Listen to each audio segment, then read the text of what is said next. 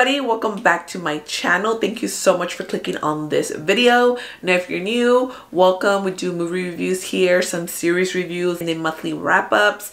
So if any of that sounds interesting, consider hitting that subscribe button. We are on the road to 500 subscribers. So I am finally getting to do this damn video. Part 3, Money Heist, Casa de Papel. You can catch the first two seasons or first two parts, those reviews. They're on my channel. I'll link them down below if you missed them. A couple other series reviews that are coming your way would be season 1 of The Handmaid's Tale, and I did do a poll on my Instagram. I had a couple different series on there. Yellowstone, of course. I'm still on season 1. I think I'm like on episode 5, so I'm almost done with that. And then Ozark, the new season is coming out next weekend, so I'm very excited for that because one of my favorite series, that's currently on right now. So those are the series reviews that are coming your way within the next couple weeks, couple months. But let's get on with parte 3 of Casa de Papel. We're just gonna go ahead and keep this one in English as well. I know I did my first review in Spanish, second one was in English. I'll probably do the fourth one or the last one. Yeah, you know what? I'll do the last one in Spanish also, just kind of like starting it off and ending it in Spanish. So this is a series that absolutely bombed, of course, in Spain. That's why we only had 2 seasons or 2 parts. Could be kind of hard to, their parts over there because it just did terribly. So if you recall from what I said from season 2, part 2, whatever. It ended like a series finale, which I was fine with. Yes, it did leave a lot of like unopened or unanswered questions rather, but I feel like I was okay with that ending because I guess I knew that there was more to come. But I understand for the people who were watching it and like ended with season 2 or just started watching it on Netflix and that's all that they had, them being upset, them wanting more. Once Netflix got its like greedy little hands on it, it just took it to a whole other level with it. Honestly, this series wasn't my favorite. Well, this part wasn't my favorite. You could definitely tell that there's other hands involved with it. It's bigger. We are in more locations here.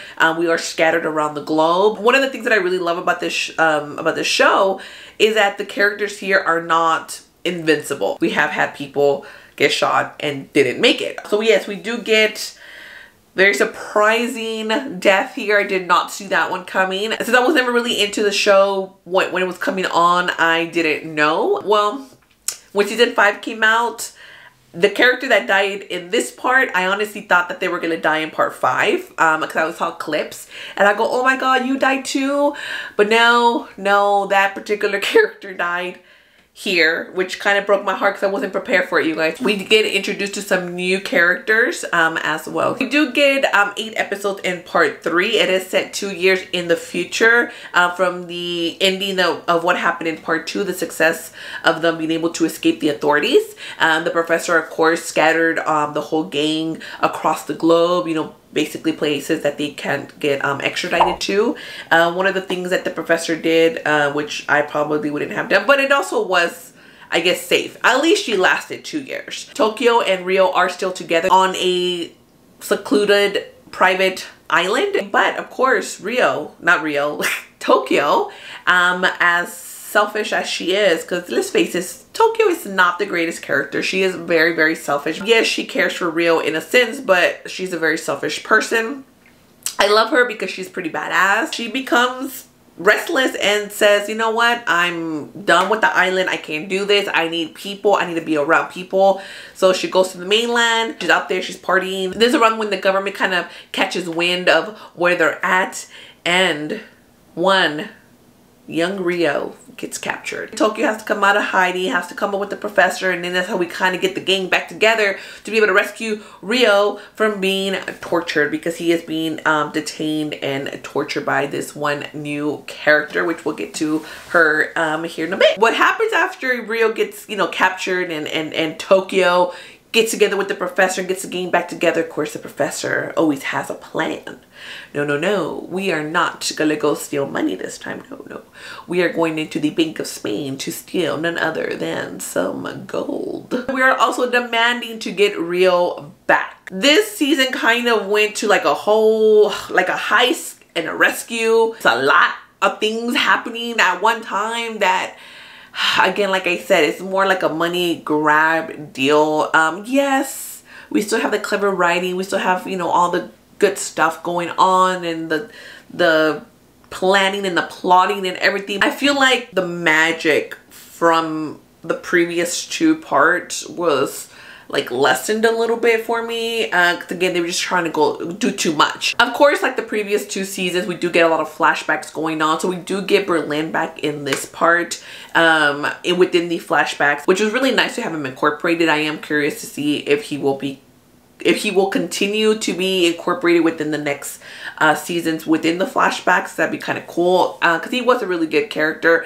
Again, I wish they hadn't killed him off, but I understand the reason, because they did think it was the end of the show, right? So what better way to end this crazy ass character than the way that they did. As we saw at the end of season 2, she does end up joining them. I didn't like what they did with her character either this season, because she was very much involved in the first 2 seasons, and like now she's just like the professor's girlfriend, and they just kind of put her aside, and I'm just like, seriously? I couldn't get jiggy with that.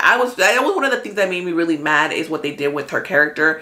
She's just kind of like popping up from little things, really hardly had anything to say, very much like, I'm a criminal now, like this is my life. So let me circle back to the one that captured Rio and is torturing him. It is new character, singer actress. I'm gonna totally botch her name, you guys. I'm not even gonna try to say her name. Y'all see it on the screen. She plays Alicia Sierra. Her character is described as La Reina de las Hijas de Perra, the Queen of Sons of Bitches, and proves to be a ruthless woman keen on catching our sympathetic criminals. The new Raquel, who Raquel was, and now she's like this. Well, no, she's like way better, because she's also like, what's it called? Torturing Rio. But you guys, she's pregnant. Yeah, there's a baby here, but like whatever, I'm still gonna do what I'm gonna do, and I'm gonna be that bad bitch, and I love it. I love that they did that with that character. I can't wait to see where, I mean, she is like, whoo, because she does some stuff there at the end, you guys.